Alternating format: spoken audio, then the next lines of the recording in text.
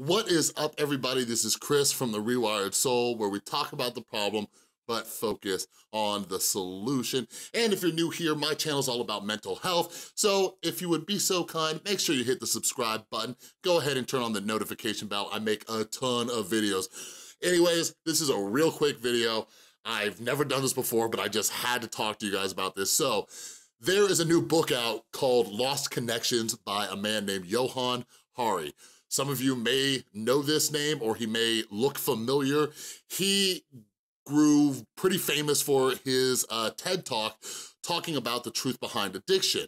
And there's some other stuff I wanna go in deeper on that in another video, but anyways, he just wrote a new book called Lost Connections, and it's about uncovering the truth about depression. And like I said in my clickbait title, this thing is changing everything I thought about depression.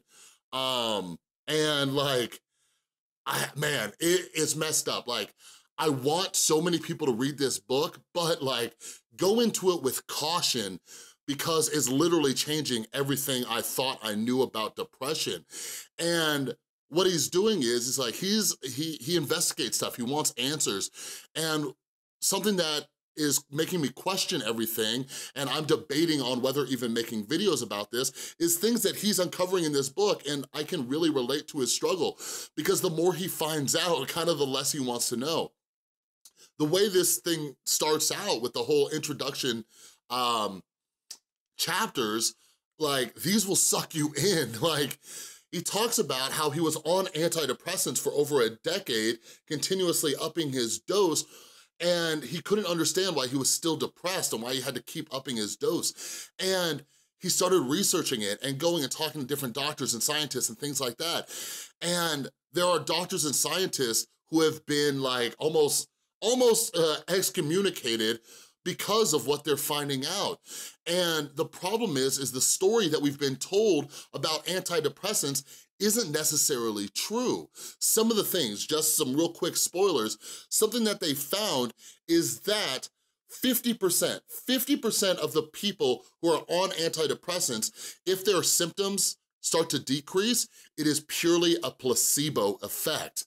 There is only about 25% of people who are actually benefiting from what these antidepressants are doing.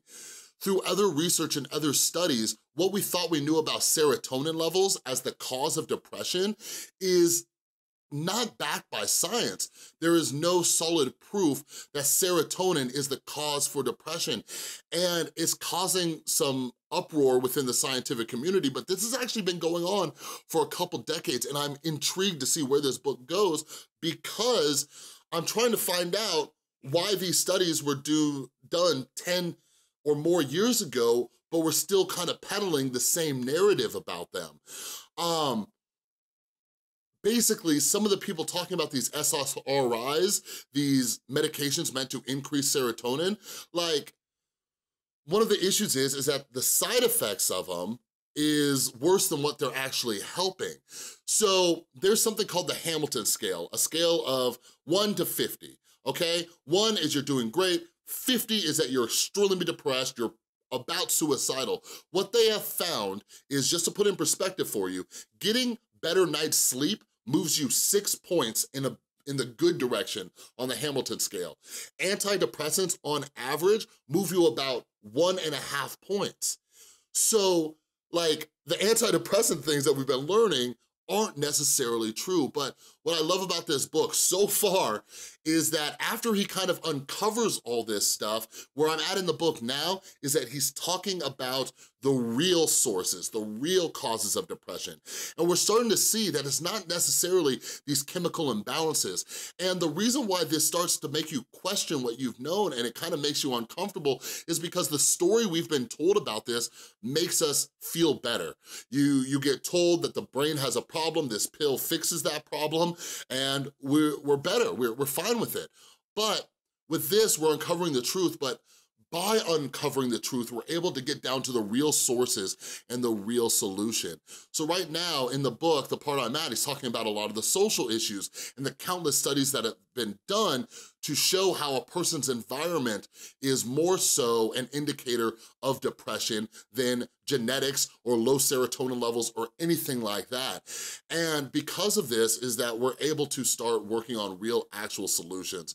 So, like I said, this book is messing me up, and I was really excited to come and just kind of make a rambling video about it. I'm not even gonna edit this. It's probably gonna sound crazy. I probably sound manic right now, but like, if you wanna go on this journey with me, I'm gonna leave a link to the book right below in the description and in the comments. I would love if some of you out there who are interested in learning more about mental health, this is what I do. This is how I make content for you guys.